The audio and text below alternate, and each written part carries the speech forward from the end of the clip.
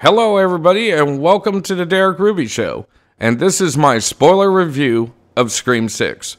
Now, as an audience member, the number one thing that's vitally important is the opening of a film.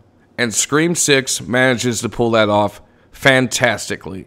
We do see the typical Ghostface killing a victim right off the bat, but the difference this time around is Ghostface reveals himself. It was a genuine surprise. In fact, I looked at my stepson and said, well, hey, I figured out who the killer is. And we both had a little laugh about it. But what the movie does next is the real Ghostface, or however you want to say it, they actually kill the first Ghostface that we see in the beginning of the film.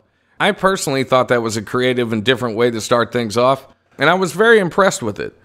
But the next big positive is the brutality in this movie. It is turned up to 11. As you've seen in the trailers, Ghostface shoots people with a shotgun. He's chasing people on subways, which brings me to my third positive, the New York setting. I've heard other people have mixed things to say about this, but I'll tell you this much, Ghostface wasn't on a boat half the movie. They really take advantage of this setting. You got Ghostface chasing people down the street, Ghostface chasing people into convenience stores, people running away from Ghostface on high-rise buildings happen to escape from one window to another. It's very exciting. It keeps you gripped and compelled. And I really enjoyed that they took advantage of the New York setting. And if there was anything else positive to say about this movie, I think the acting overall was pretty solid. There's nobody that really stood out to me, but it's a horror movie, and I think that these people did a really good job. Now we'll move on to the negatives, and boy, there are a lot of them. Now, Scream is known for its meta-commentary. Every movie's got some meta-commentary where they either explain the rules of the horror movies or they explain sequels or something, and this time they decided to explain franchises. I'm not going to go into too much detail about this, but it just did not work for me. I don't know what they were thinking. I really feel like it was just the writers trying to say, hey, this is the new Scream actors and legacy characters aren't important. But it doesn't matter how many times you say that, of course they are. And speaking of legacy characters, and one I'm just starting to get tired of, is Gale.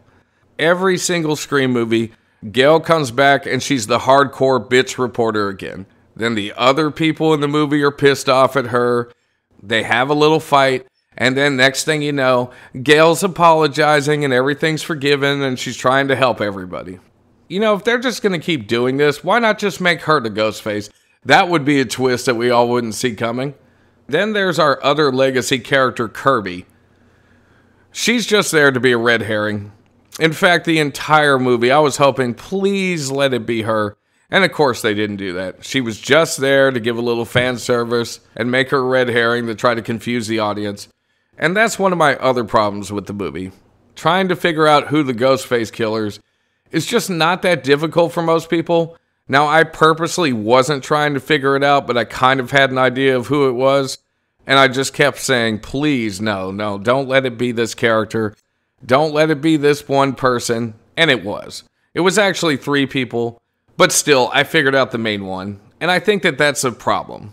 Besides all the inconsistencies between the sizes of the Ghostface and everything, some of the stuff that they did in this movie made absolutely no sense. You guys have seen the trailers for the subway scene.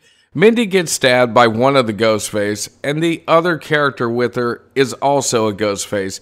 Yet he helps her. He doesn't make sure that she dies. He helps her off the train and yells for help, and then she gets taken to the hospital. What the fuck? If he's a Ghostface, why wouldn't he make sure she's dead? It makes absolutely no sense. That plot hole aside, it kind of brings me to my whole point about the main actors, or as they call them, the core 4. They really push this idea of all the new actors being the core 4, because I guess that will stick with everybody. But the problem with the core 4 is this. By the end of the movie, they should be the terrible 3, or double trouble, or something, because none of them actually die. That's right, this movie has the brutality ramped up to 11, but it's all sizzle and no steak. All the characters that get killed are either new characters or people you've never met that just happen to be innocent bystanders. And to me, that's a huge negative on this movie. As a matter of fact, it keeps this movie from being one of the best Scream films of all time. It could have really been on par with the original. But in my opinion, they fucked that whole thing up. And it's not just the core four. That big fight scene you see in the trailer with Gale and Ghostface, she gets stabbed like 1 billion times, and she survives.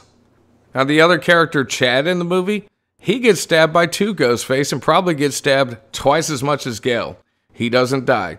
Kirby, she gets stabbed pretty much the same way she did in the last movie, and she survives as well. It makes you wonder, what does all this matter if your main characters never die? This entire movie falls apart in the final act. Now, movies are all about suspending your disbelief and trying to live that moment and watch the film and just be into it. The problem is it's not just the main cast members that don't die.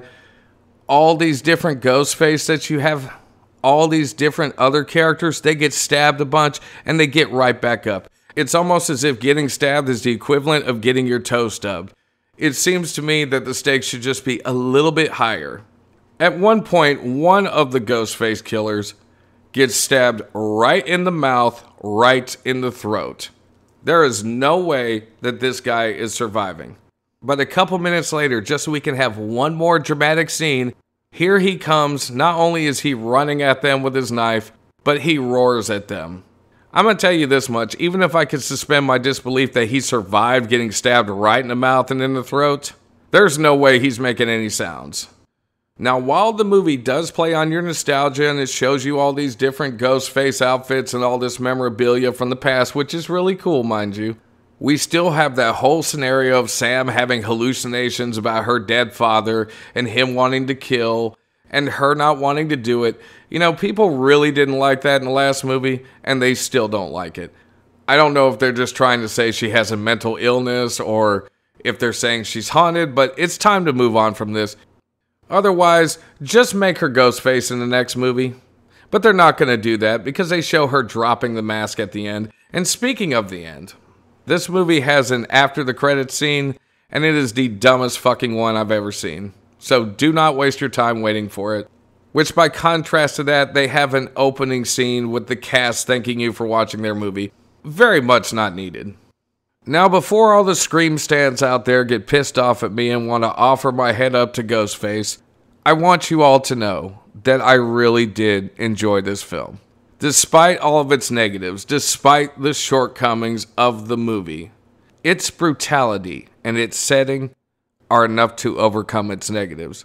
And it made for a hell of a movie experience, even if the 3D sucked. It's just really sad though, because like I stated before, this could have been the best Scream sequel of all time. Instead, what you got is a pretty decent horror movie with a lot of brutality. So my final verdict, I give Scream 6 a core 3.5 out of 5. Thank you guys for watching the incredible, tremendous Derek Ruby Show. Good night.